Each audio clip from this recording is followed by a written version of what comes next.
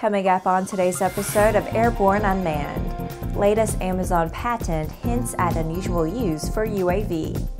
Local governments may soon have some authority to regulate drones. And commercial drone operators can now access controlled airspace.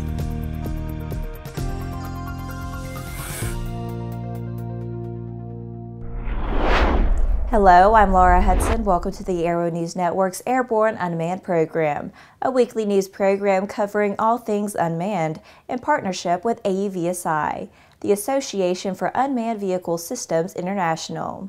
Senior host Brianne Cross will be away for a number of weeks on special projects and will return when complete. Until then, on to the news. A patent granted to Amazon could someday lead to a drone landing on top of an electric car and transferring power to the vehicle while it is underway. The patent drawing shows a docking station attached to the roof of an electric vehicle in a tree for some unknown reason. If the driver of the EV felt he or she could not make it to the next charging station, the drone would meet the car at a predetermined location, scan to be sure it's the correct vehicle, then land and plug in. The car could then proceed to the next charging location while being charged by the drone. Amazon applied for the patent for the systems, devices, and methods delivering energy using an uncrewed autonomous vehicle in 2014, according to a report from the website govtech.com. Whether the company actually intends to develop such a system or the patent is mainly to prevent a competitor from doing so is unclear at this time.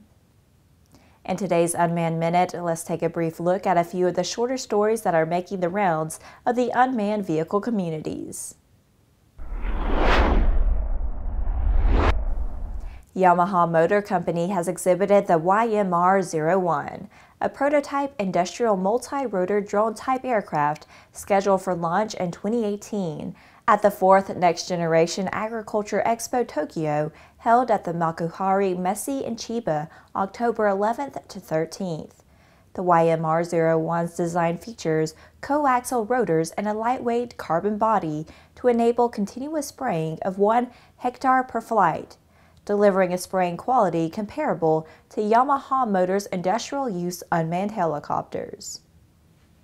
Drone Aviation has announced that it has received an order for its recently upgraded multi-mission capable tactical winch Aerostat small platform from an existing DoD customer.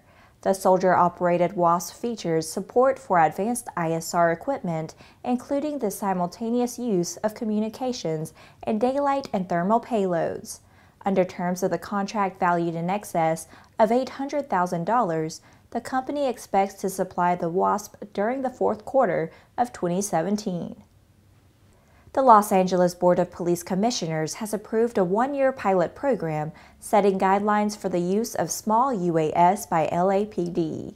The Los Angeles Chief of Police recently sent a letter to the city's Board of Police Commissioners urging the adoption of a one-year pilot program for the utilization of small unmanned aerial system during limited tactical situations, response to natural disasters, or search and rescue operations. Alphabet is testing drone delivery of medical supplies and burritos along with other items in rural southeastern Australia. James Ryan Burgess, co-lead of Alphabet's Project Wing, said the testing has been taking place over the past several weeks in a rural community. The testing is being conducted with families living in a community that is a 40-minute round trip by car for almost anything. They desire delivery of medicine, meals, staples, and other supplies to their homes. Firefighting efforts in California's Santa Cruz Mountains were halted for a few hours last Wednesday after a drone was sighted being flown in an area where firefighting aircraft were also operating. The incident occurred in the vicinity of the Bear Fire in Boulder Creek, California. Flights were halted about 10:30 a.m. local time after the drone was spotted. Authorities grounded all manned aircraft flying in the area until it was determined that the drone was no longer in the air. Operations resumed about noon. Now back to the news. There may soon be some movement on the drone regulatory front as the White House is reportedly considering pilot programs that would link FAA rules with drone regulations passed by local and state governments. The White House Office of Science and Technology Policy has devised the programs that would test advances in technology and experiment with oversight with the goal of expanding uses for UAVs nationwide. Insiders familiar with the plan say that it would continue to give the FAA the authority to regulate drone flights between 200 and 400 feet in altitude, while ceding control of flights below 200 feet to local authorities. Currently, the FAA controls airspace down to ground level. There may be as many as 10 distinct models tested across the U.S., though that number is reportedly not set in stone. The altitude distinctions could also change. Also under development are engineering and operational standards for drones, but those are not expected to be released until at least 2020. Skyward has been approved to give commercial drone operators instant access to controlled airspace with the low-altitude authorization and notification capability services from the FAA. The program will roll out this fall at Cincinnati International Airport, Reno, San Jose, and Lincoln, among others. LAANC will enable businesses to access airspace that previously required the submission of manual requests for authorization, and it will automate the approval process, reducing the wait time from months to seconds. Though the release of Part 107 significantly lowered the barrier to entry for companies that want to operate drones commercially, the rule also created an operational hurdle for companies in urban areas, especially for early adopters who had previously coordinated directly with local air traffic control. Operators have had to wait 60 to 90 days to receive authorization under the existing system.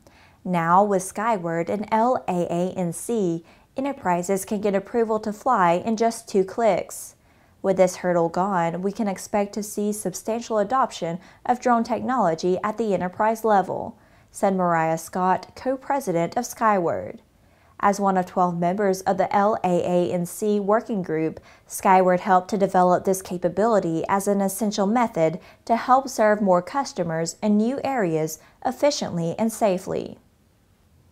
Well, that's our program for this week. AUVSI's Airborne Unmanned is presented weekly in cooperation with the Association for Unmanned Vehicle Systems International.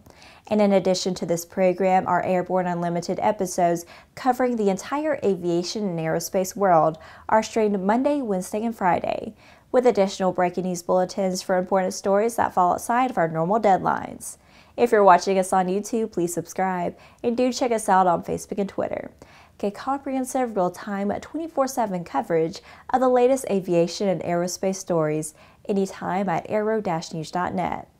And more information on the innovative world of all things unmanned at www.auvsi.org and airborne-unmanned.net. See you next week.